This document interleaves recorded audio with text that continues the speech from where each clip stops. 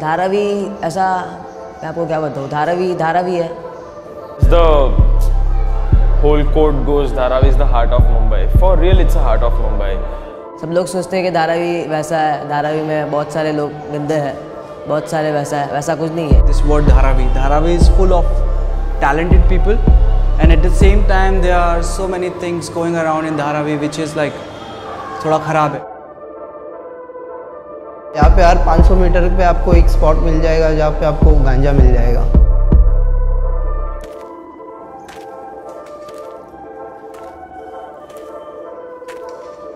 हम लोग एक स्कूल चला रहे जो after school of hip hop है, क्योंकि स्कूल में जो सीखते हो आप हिस्ट्री ज्योग्राफी वो सब सीखते हो, आपको नॉलेज मिलता है, बट उस नॉलेज को चैनलाइज करना है, कैसा वे में लेकर जाना है, ये हम after school of hip hop में हिप हॉप के थ्रू सिखाते हैं।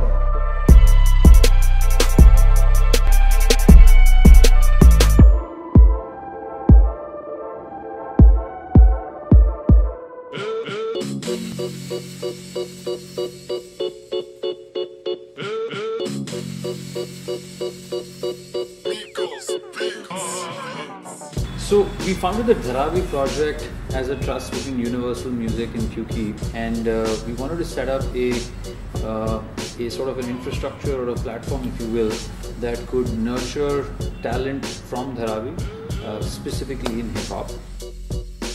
The Dharavi school is for people who could never have a school.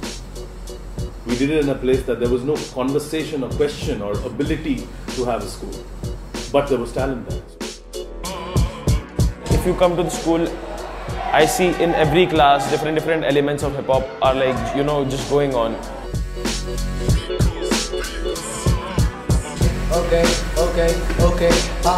आ गया मैं अब एक्शन में, मेरे शब्दों से कहता मैं फ्रैक्शन में फ्रैक्चर है। रैप का मतलब होता है रिदम एंड पोइट्री, तो ये पोइट्री थी जिसको तुम बीट के ऊपर कर रहे थे, ऐसे ही अब तुम लिखते भी हो। These kids are really talented. Mean they have that much energy inside them that they can do anything, whatever they want, they can do it. मैं V1 इसलिए करता है कि उसमें 4 एलिमेंट्स होता है, एक टॉप रॉक, एक फुटवर्क, एक फ्रीजर, एक पावर। वो बहुत अच्छा चीज़ है, और ब्रेकिंग सबसे अलग ही है, उसमें अलग फील आता है, बहुत अच्छा फील आता है हम लोगों को। ये कुछ नॉर्मल स्कूल से अलग कैसे? क्योंकि यहाँ पे सब पावर वाले लोग हैं। We are teaching hip hop not because of its catchy beats. We are teaching hip hop because it's a self-expression of one's thoughts, ideas, and also the various issues that are prevailing in the society. Dharavi project अच्छा काम कर रहा है और मेरे बच्चे लोग को ज़्यादा सपोर्ट भी मिल रहा है। मतलब उन लोग को एकदम फ्री माइंड हुआ है, मतलब किधर भी कुछ जाने के लिए एकदम रेडी होते हैं और ऐसा डरते नहीं है कि हम नहीं कर सकते करके। It is the only, we understand, hip hop school in the country. There are many places that teach hip hop as a dance form, or maybe just one aspect of it, but this is the only school that actually inculcates a culture of hip hop.